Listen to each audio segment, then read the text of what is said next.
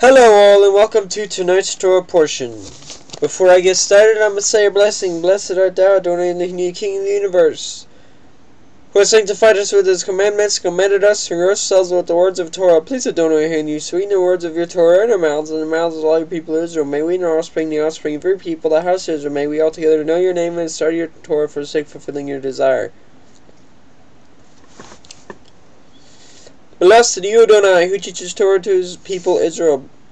Blessed are you, Adonai, the King of the universe, who chose us from all the nations and gave us the Torah. Blessed are you, Adonai, give the Torah. May Adonai bless you, keep watch over you. May Adonai make his presence to you, and you may be kind to you. May Adonai bestow favor on you and grant you peace.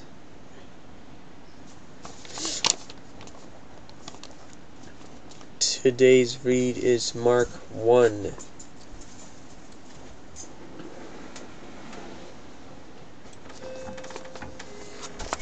Mark 1, 40 through 45, 9, 14 through 50. And a leper came to him, imploring him, and kneeling said to him, "If you will, you can make me clean." Moved with pity, he stretched out his hand and touched him, and said, said to him, I will be clean. And immediately the leprosy left him, and he was made clean. And Yeshua sternly charged him and sent him away at once, and said to him, "See that you say nothing to anyone, but go, show yourself to the priests, and offer for your cleansing what Moses commanded for a proof to them." But he went out and began to talk freely about it and to spread the news, so that Yeshua could no longer openly enter a town, but was out in desolate places where people were coming to him from every quarter. Mark 9, 14 through 50.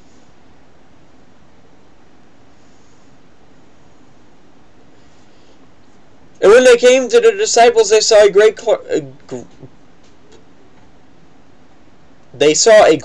crowd around them, and scribes arguing with them. And immediately all the crowds, when they saw him, were greatly amazed, and ran up to him and greeted him. And he asked them, "What are you arguing about with them?" And someone from the crowd answered him, "Teacher, I brought my son to you, for he has a spirit that makes him mute.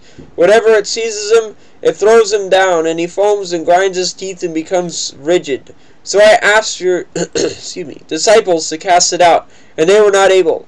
And he answered them, "O faithless generation, how long am I to be with you? How long am I to bear with you? Bring him to me." And they brought the boy to him, and when the spirit saw him, immediately it convulsed the boy, and he fell on the ground and rolled about, foaming at the mouth. Yeshua asked his father, "How long has this been happening to him?" And he said, "From childhood.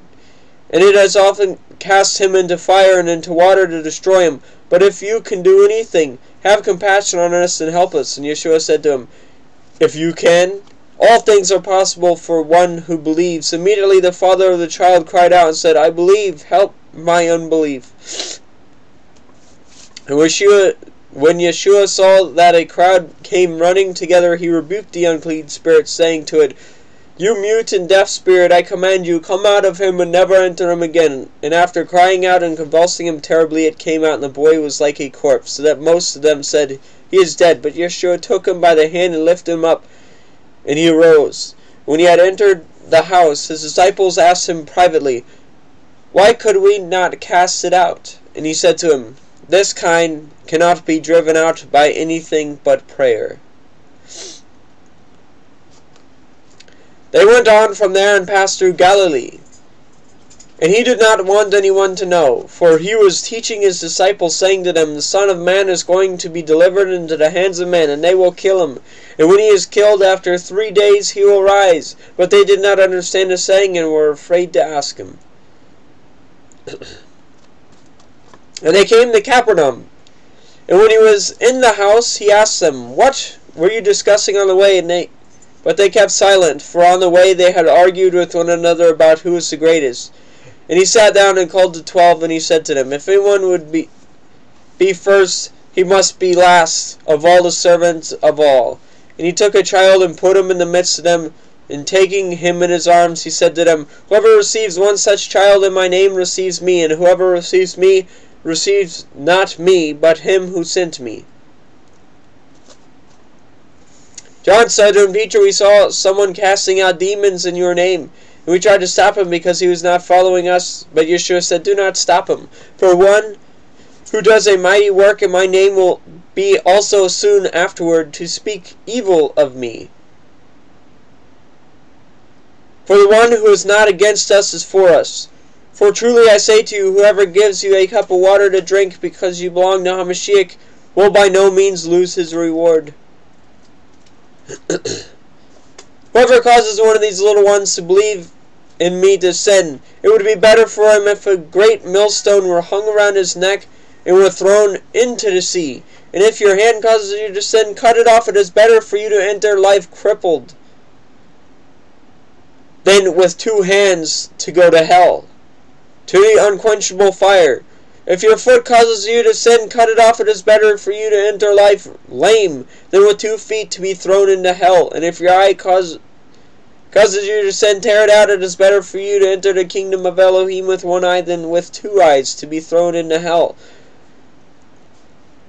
where the worm does not die and the fire is not quenched. For everyone will be salted with fire. Salt is good, but if the salt has lost its saltiness, how will you make it salty again? Have salt in yourselves, and be at peace with one another."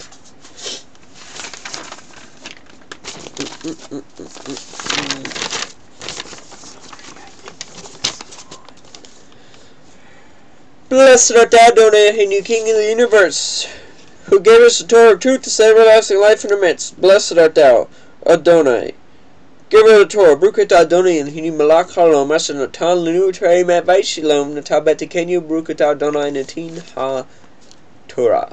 Well, I hope you all have a great night. And apparently they want a newsletter. Okay, a great night and a fantastic tomorrow. Bye-bye.